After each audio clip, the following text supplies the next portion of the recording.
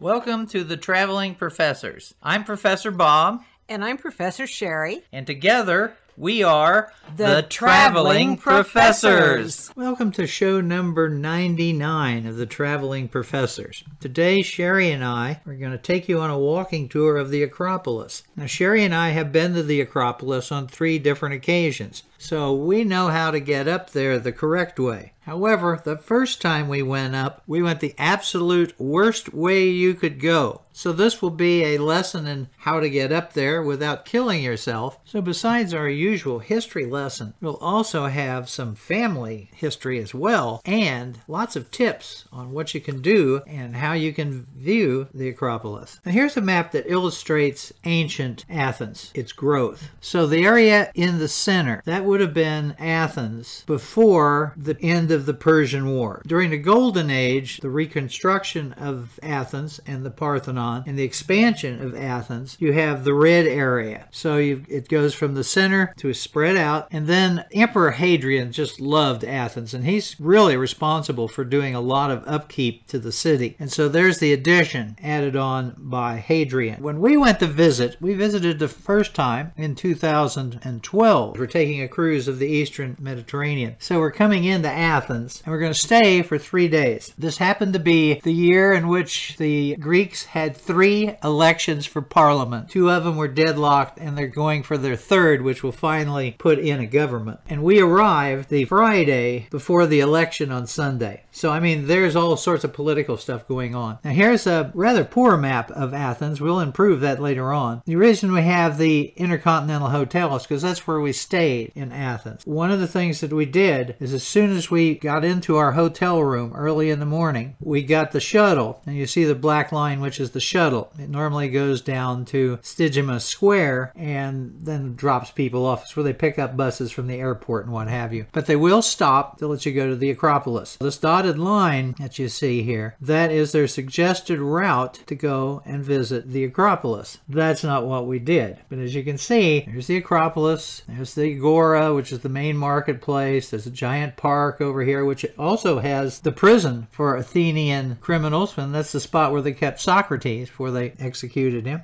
Here is the Intercontinental Hotel that we stayed at, and I picked a room specifically because of its view. And here is the view out of our window. You can see the Acropolis. And I only took probably 40 different pictures of this at different times of the day, sunrise, sunset, you name it. What I didn't realize was I knew Sheri had always wanted to go to Greece. We both always wanted to go to Greece. And my oldest daughter and her husband are with us as well. And so I wanted to surprise her. So I opened the curtain and I showed her, and she could see the Acropolis.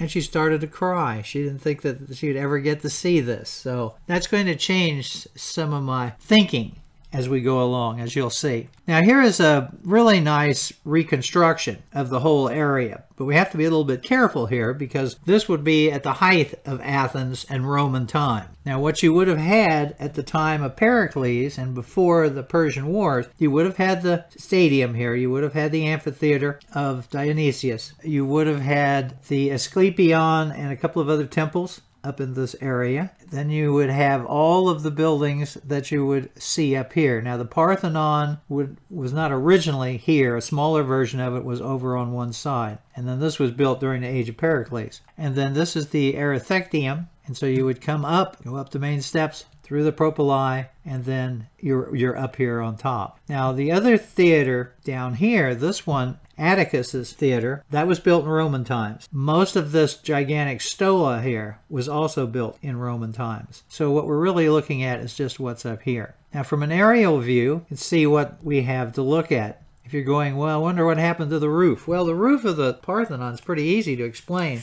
During the Turkish Wars in 1667, I believe, a gunpowder was stored in it, and the Venetian artillery hit it, blew the roof off of it, knocked the friezes off, and a whole bunch of other stuff. But otherwise, it was in pretty good condition at that particular time.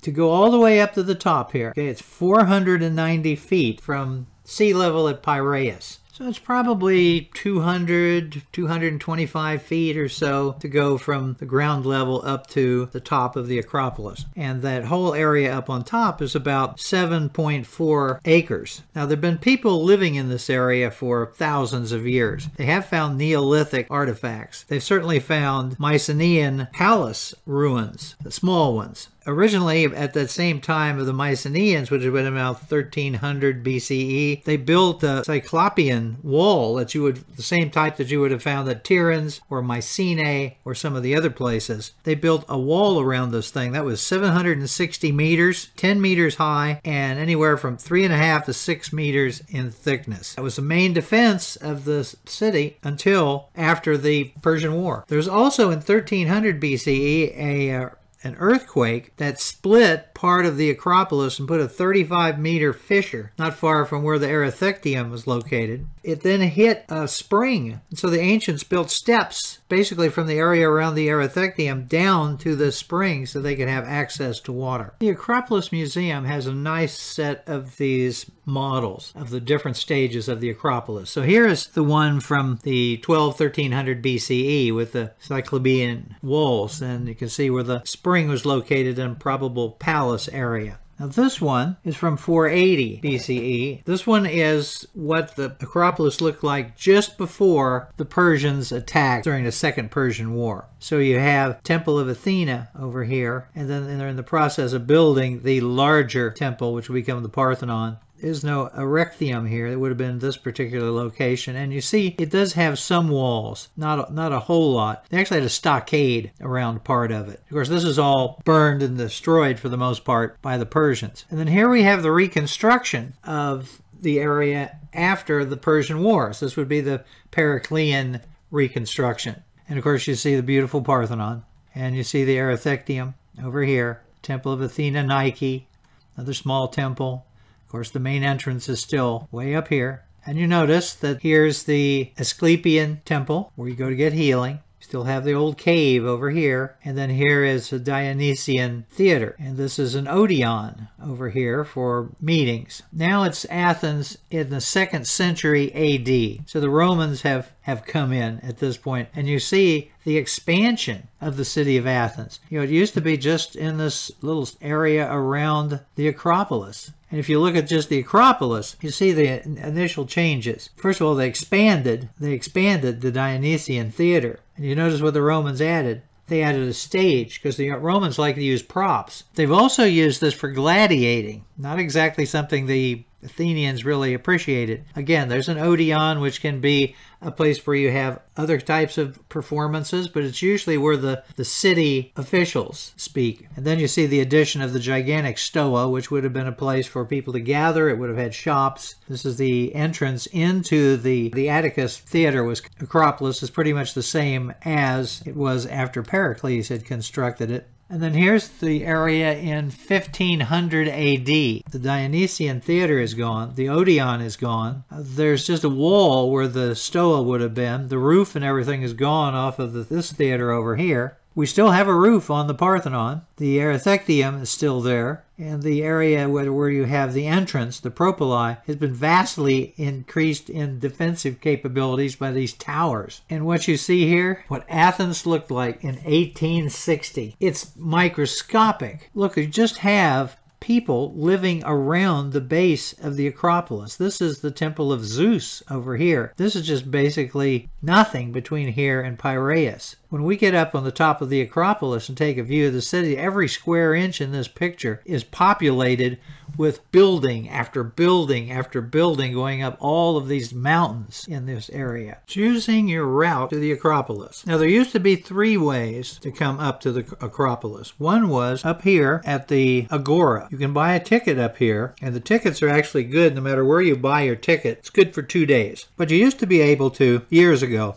go right through the Agora and then then come on up and enter the Acropolis. Now that's what would have happened in ancient times. This is the Pan-Hellenic way. This is where all the ceremonies and things would take place, and they would come up this direction. Gradually sloping, but it is a pretty good elevated walk. The last time we were there and went to the Agora, we tried it, and the chain link fence is right about here, and you couldn't get through. So you had to go back down and then come around. The way we did it is we came in right here on this corner. There is the metro stop here from Athens Metro. One of the things that took place is that we arrived, this is in June, and we arrived early in the morning, right off the plane, decided to go up here, and they tell you, make sure you have water. Well, we come in right here, we buy our ticket, and we couldn't find any place to buy water. It was off to our left in these almost invisible vending machines. And so we had some water with us. So we end up going to the Theater of Dionysius. And then we climb a little higher to the next level. We go by the Asclepion, some of the other temple areas. We stopped in this area to get some water. And then we gradually worked higher and higher and higher. Got a nice view of that theater. And then went and climbed up in the Propylae, and we made it to the Acropolis, where I nearly killed everybody in the process. Well, a couple of years later, when Sheri and I came back for our long journey of Greece, I wanted to go and take pictures of the prison where Socrates was kept. So we come up this road here, turn off into the park area, and bingo, there it is. But when we went back, we realized there's a road right up here to the Acropolis. So we walked that way, could have gone right in. And it's a gradual slope going up, and it gets a little steeper as you get closer, but it's really the easiest route. This is the really good way to go. And then if you want to see all the other temples on the other side, you can go back down. Going down is a lot easier. Here we are taking a look at the Acropolis as we're ready to enter. We go over, there's the little ticket office, purchased our ticket there, and then we walked in and couldn't find the water, as I said before.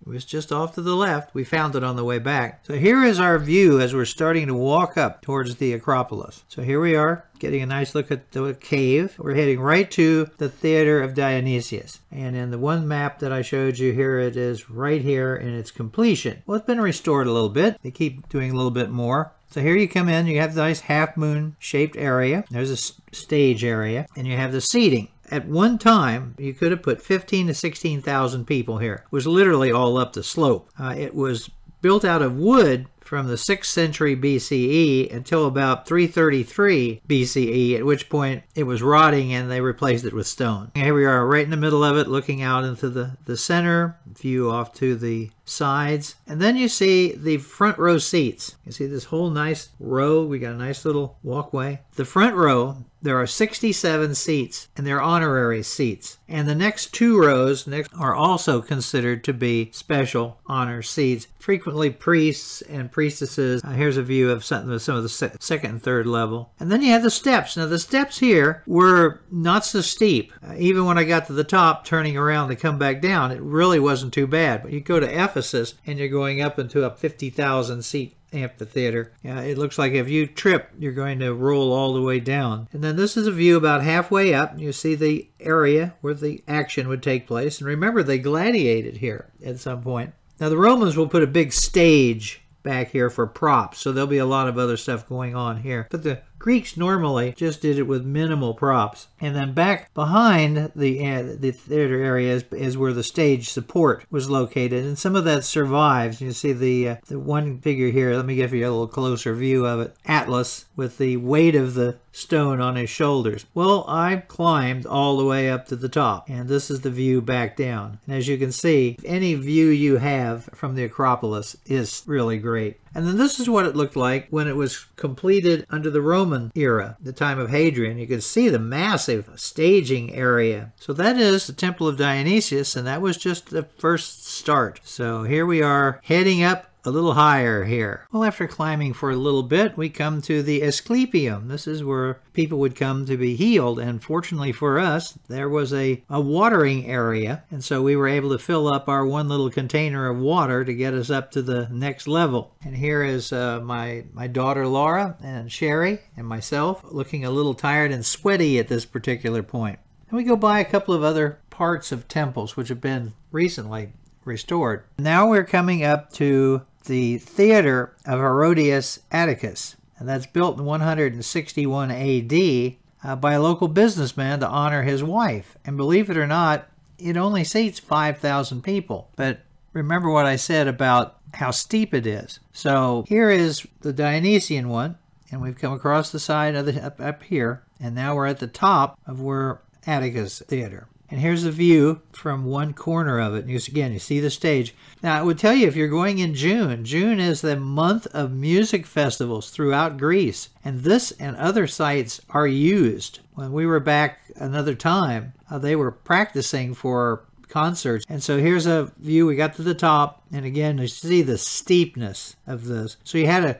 cram X number of people in the space. So you just went a little more vertical. Here's another shot looking down, and again, you could really hurt yourself if you made a mistake here. And then this is looking over onto the edge. And I actually have a DVD of Yanni playing a concert here. But here's an example of what you can find. They have a classical group down there, and the stadium is full of people. You talk about getting your money's worth out of investment in ancient times. And then after we leave there, it's time to climb up to where the entrance is. So here's some of the places that we walked by to get a little higher.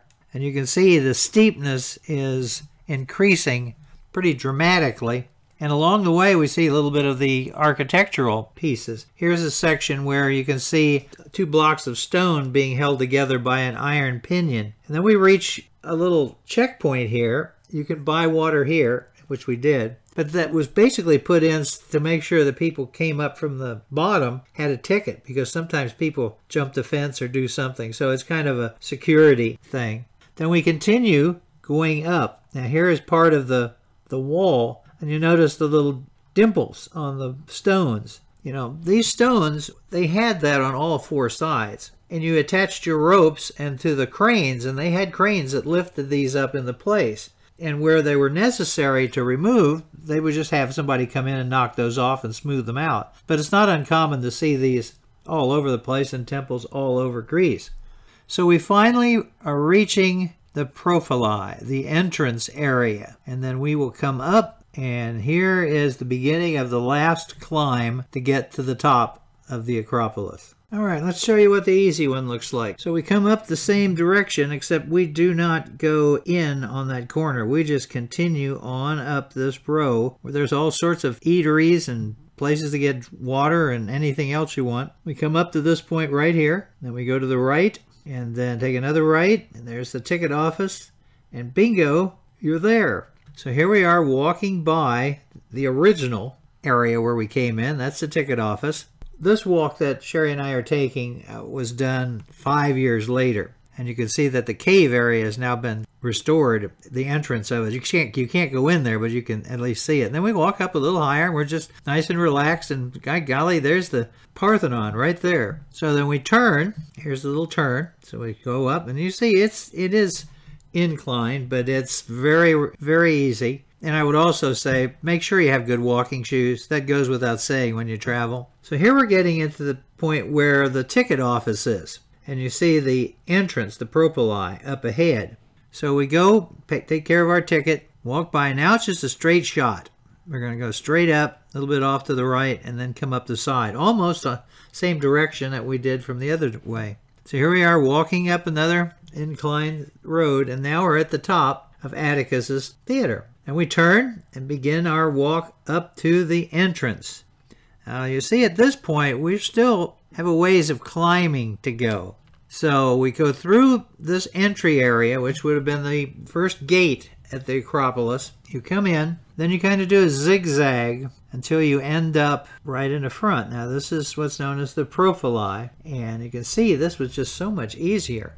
Now granted, we didn't see the Theater of Dionysus in the other places, but we will on the way back down. So here we are going up the main steps, the profili, into the entrance to the Acropolis. And here's an artist's rendition of what it would have looked like in ancient times. And you can see the white area is restored sections, and then the other brownish color is what's there to begin with. And then just before we enter, I turned around to get a picture back down the hill. So here's where we entered in. Here's a shot showing the area where the Athenian citizens would come up and meet once a month, the Great Assembly. And then here's a view back down to the Agora, the main marketplace of Athens. And so remember, when they had the major feasts up here at the top of the Acropolis, they would start down here and process up the hill, the Pan-Hellenic road. And you've had people as Alexander the Great, Cleopatra, Mark Antony, Augustus, of course Hadrian was here, and lots of other personages have walked and been up on this spot. So here we are getting ready to go right through to the central opening. Here's a little view of the Parthenon,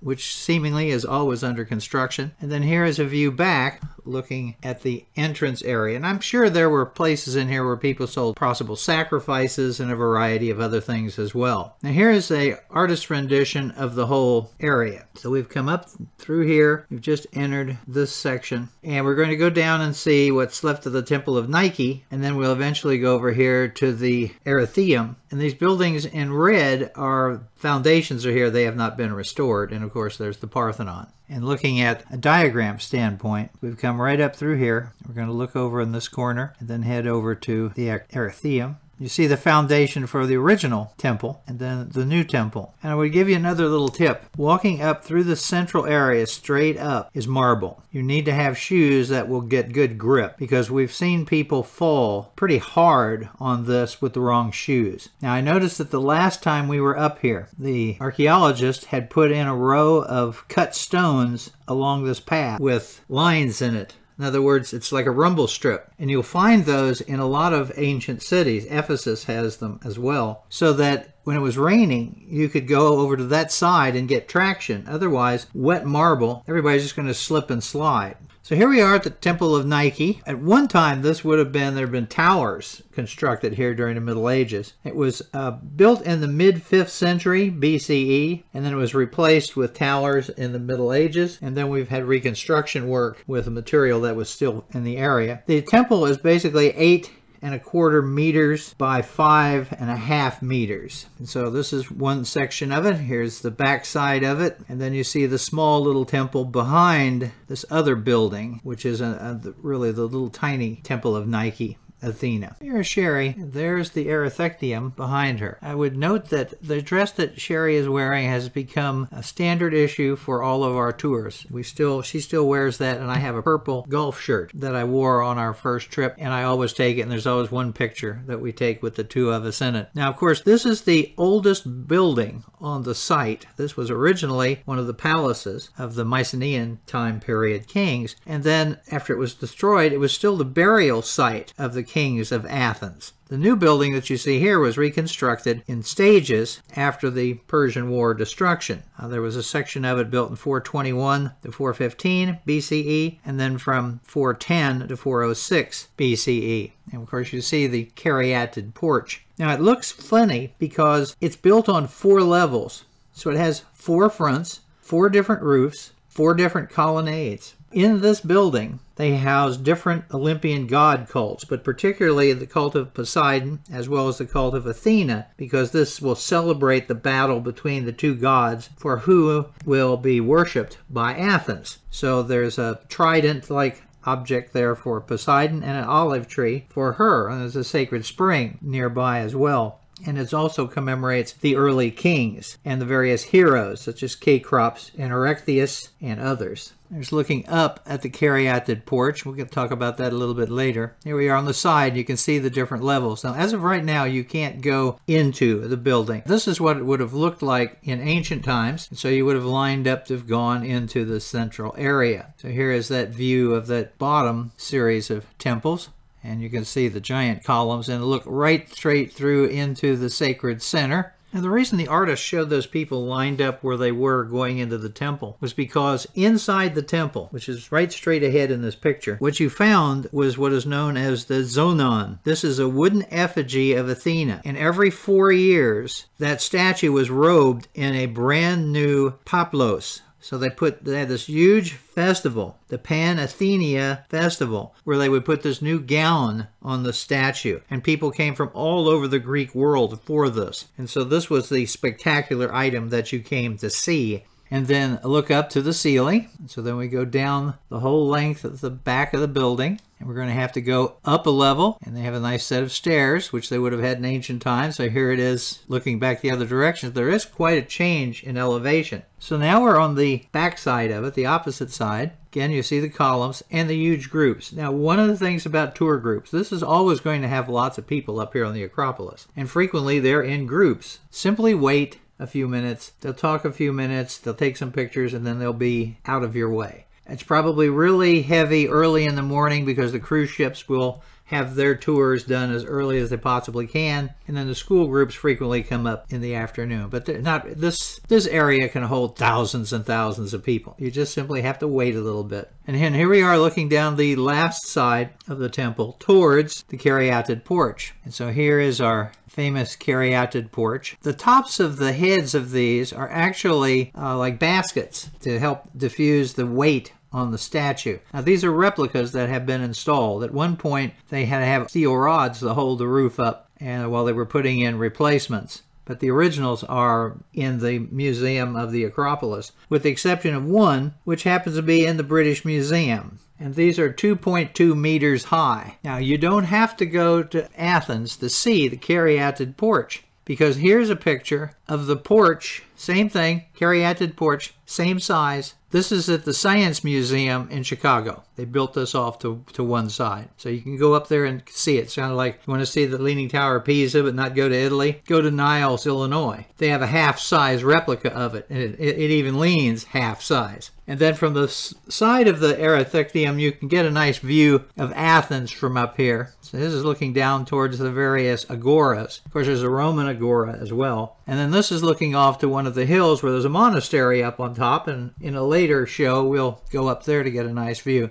But you notice from the 1860s, when there was hardly anybody here, they're building all the way up the sides of these hills. So it's a really beautiful view from up here at the Erechtheium. And I would tell you that you can't really go wrong on what time of the day to come up and visit. I think middle afternoon to the late afternoon is really good because the pictures you get coming up the steps and heading toward the buildings is quite nice. Now in the morning, the sun's the opposite direction, so it's not quite as crisp. You have to get off to an angle, but then you get a backside difference. So different time periods, you get different pictures.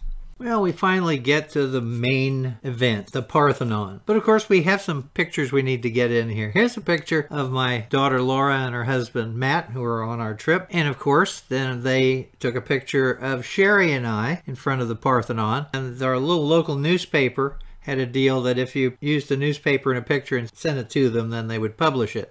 And we never did that. And then here is a view of the Parthenon when we were there in 2012. Let's talk a little bit about it before we move on. This was originally built 447 BCE to 437 BCE, and it was finished with the decoration in 433 to 432. And of course, this is constructed after the destruction of Athens and the Second Persian War. Parthenon is 65.5 meters long, 30.8 meters wide. It would have had 9,000 marble roof tiles. And it also had a building that had 16,500 architectural members. 8-column Doric style in the front and the back, and then 17 on each of the long sides. Now then, Sheri and I went back, I think it's 3 or 4 years later. So this would either be 2015 or 2016. And here is the Parthenon again. You see they've done a lot of work on the left-hand side of the pediment up here. Done a lot of work along in the front and on the other sides.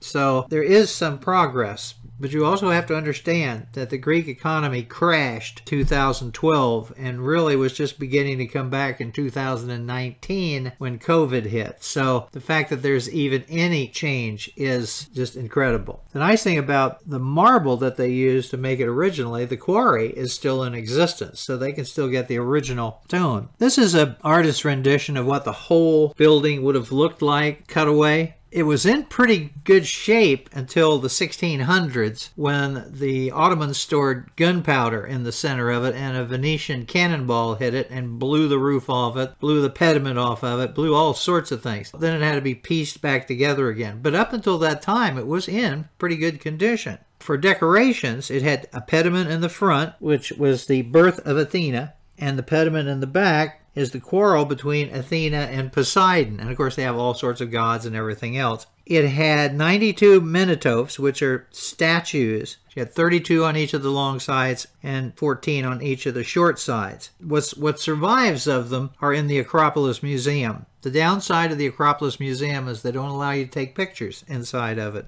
And then this building has 160 meters of friezes and other sculptures. Most of those are in the British Museum. They were removed by Lord Elgin in 1801 to 1803. And I've seen them. And there's always been a big controversy over how they should come back. And of course, they were all sorts of different mythological themes. Now we're walking down the side, so here's the long side, which they've gotten in really, really good shape. And you can see where the original blocks are and where the new additions were added. And then here we are getting down to the end. So backing away, this is a shot actually from the Erechtheium, looking over. And now we're at the back, so we have to have a picture from here. And so there's Sheri with the original dress from the first trip. And then we have the nice, there's a picture of me, but Sheri's a lot prettier. And so here is the back side, and you can see how well it is. And now we're going to walk around the other section, see a lot of the loose stone that's been put in position to be moved into its correct location.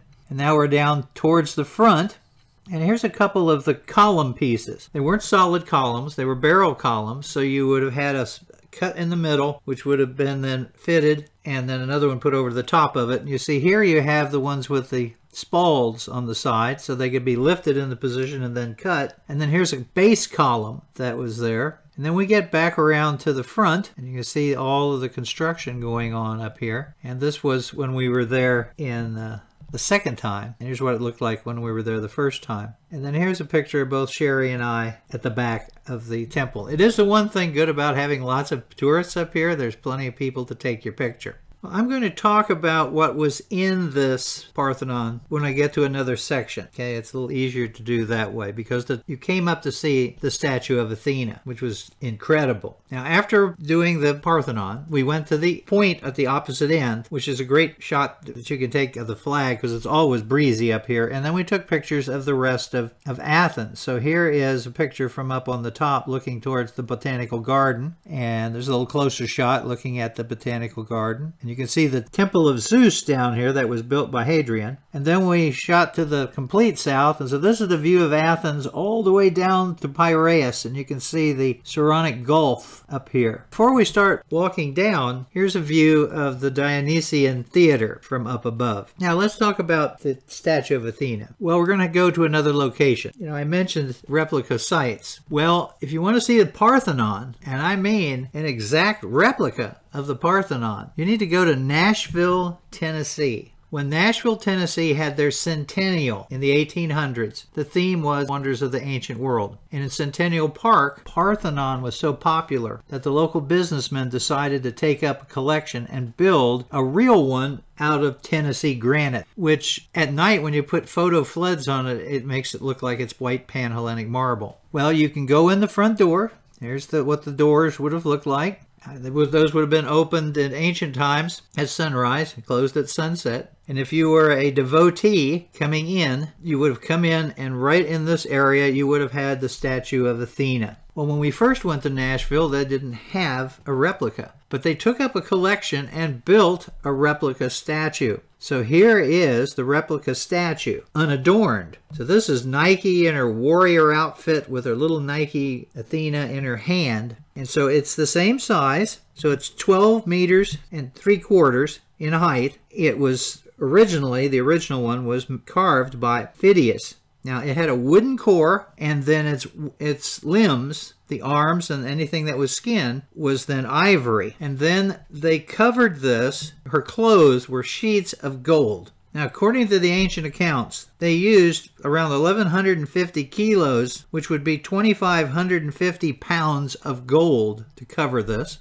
And here's an idea of what it would have looked like completed. They actually painted it. It's not gold, but it's gold paint. You can imagine people coming from all over the Hellenic world to see that. Just for the sake of breaking it down, 2,550 pounds of gold is 40,800 troy ounces. In 2023, that's $1,999 an ounce. So in today's money, $81,559,200. And you see the replica shield and a shot of the little replica Nike. And then here's a view of the Parthenon in Nashville at night with the photo floods on it. Well, it's time to finally walk back down and have some lunch. So here's Matt and Laura walking in front of us as we're going back down from the Acropolis. The lady coming up has high heels on. It was just amazing to see that take place. And then we walk by this is when Sheri and I were there the second time. Here's the much restored Asclepius temple. And then we went a little further down, we got as close as we could, but we went further down to see the sacred cave that's being excavated. Here's a closer view of it where they have the entrance. And then a shot of the Dionysian theater from the top. And then we're back down at the bottom, shooting back up to the top of the Acropolis. And then here we are exiting. Now, when we were there the first time, you walk down the little road and there's a whole series of restaurants. And we initially ate right here on this little Edge restaurant. But it was really nice. We had a good time. We thought we would come back the next night to have dinner because I had a plot hatching in my head, and that plot was very simple. I was planning on proposing to Sheri at the base of the pyramids in Egypt on our vacation. But she was so touched by the Acropolis and the Parthenon that I thought, you know what, why don't we just do it here? So the next night, I put a jacket on. Everybody else was just regularly. I had warned Laura to bring her camera and make sure she was ready. And so we sat a little deeper into that restaurant, and at the time of dessert, I proposed to Sheri. So here's the picture of me proposing. And she's looking at the little ring. It was just a little cheap ring. We would take care of that later. And then she said yes, as you can see here. And then we went back, as I said before, on several occasions. When we went back the next time, we went back to that restaurant. And here is a picture of Sheri and I at that restaurant years later. And that is Chris, who was one of the servers at the time that I proposed. And he remembered us. We go back to that restaurant every time we are in Athens. The last time we were there, unfortunately, was during New Year's, as we're getting ready to go to Egypt, and that restaurant was closed down for the winter, so we didn't see him the last time we were in Athens. But when we were in Athens the last time, we were there for New Year's Eve celebration. So this is what we saw from the roof of the Amalia Hotel.